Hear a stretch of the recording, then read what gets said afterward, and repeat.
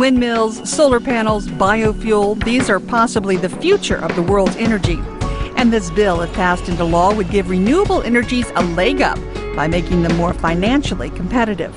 Well, there are, in Congress, in a variety of energy bills, there are incentives through tax credits and other means to promote renewable energy, wind, solar, biomass.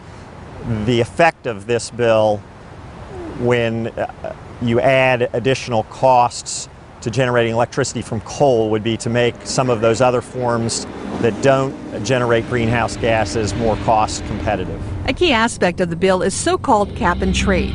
Carbon emissions are capped by the U.S. government, and anything above that cap could be offset by buying additional allowances for carbon. Robert Blue of the energy company Dominion says this bill is better for consumers than even the House version passed last year. When the House passed a bill last June, it began with allowances being distributed for free.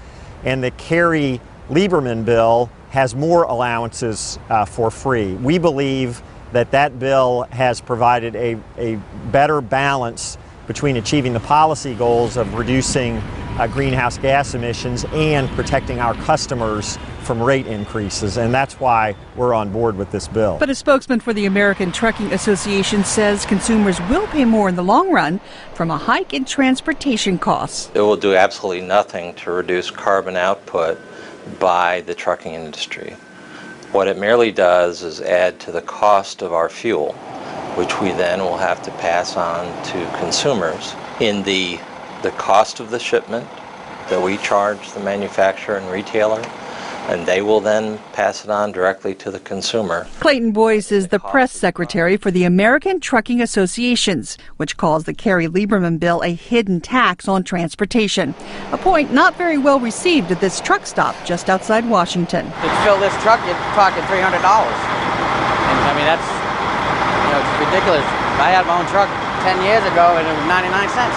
Yeah, I pay enough, honey. I pay enough. According to the American Truckers Association, motor carriers deliver more than 70% of all freight in the U.S. Essentially, a carbon tax or a climate tax, the goal of it, the stated goal of it, is to make the fuel more expensive so people burn less of it.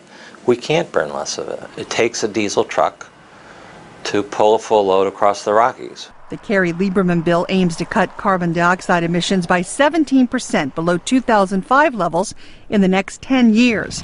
Robert Blue says the legislation provides some incentives for nuclear power and other cleaner energies, along with finding new ways of using more traditional fuels. There's money in this bill for research on carbon capture and storage, which would allow continued use of coal even as we reduce greenhouse gas emissions.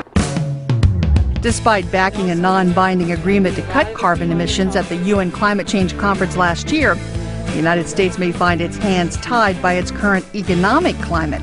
Some lawmakers may be fearful of passing any legislation that could lead to further job losses in the U.S. I'm VOA's Rebecca Ward for Going Green.